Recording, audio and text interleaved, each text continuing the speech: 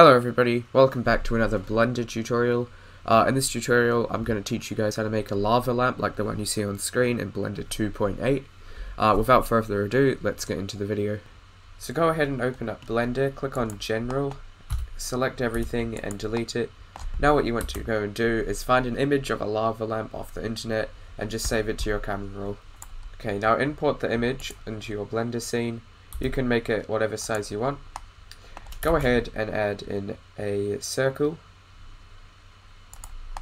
rotate that by 90 degrees, go into your top view and just scale it to the size of the base of this one.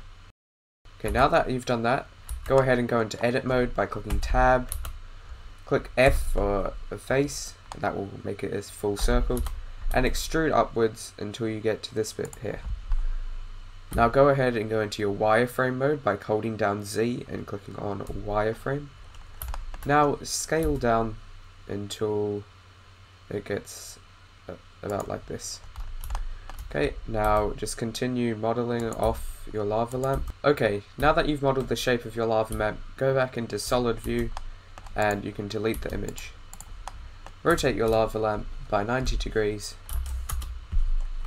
and move it along the y-axis so it's in the middle. Go ahead and go to your viewpoint shading material preview up here and then click on shading.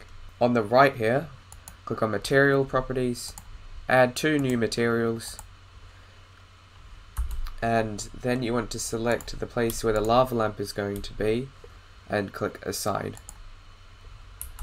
Now go to material 1 and make it a metallic silver kind of material, and then click shade smooth. Okay, now let's separate the the glass bit of the lava lamp by clicking selection.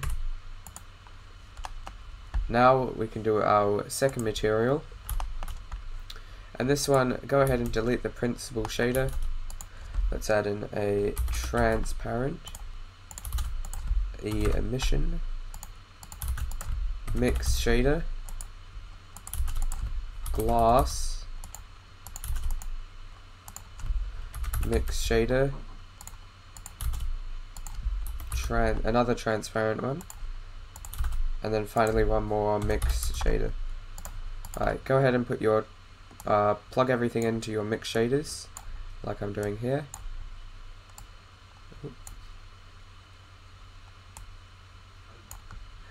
Okay, now put both of those shaders into the mix shader here.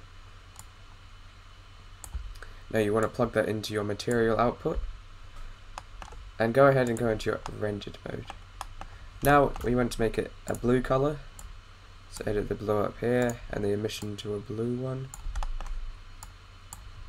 Now just play around with this texture until you've got something that looks good. Go ahead and change it to Cycles rendering engine so you can see what it would look like. This is my layout like this, but you guys can do it how you think it's going to look. Okay, now go out of rendered mode into just material preview and hide your glass bit.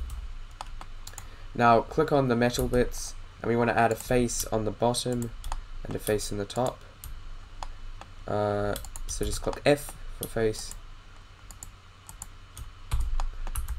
Okay, now you want to go add metaball, strengthen this down.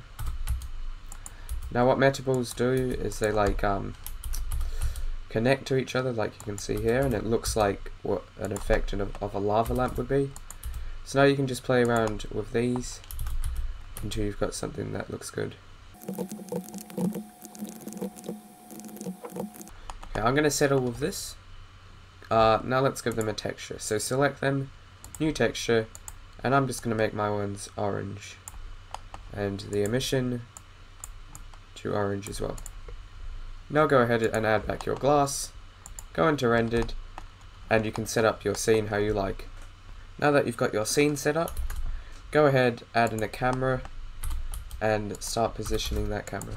I positioned the camera, we can now begin to render. Make sure your rendering engine is set to cycles and go ahead and click F12.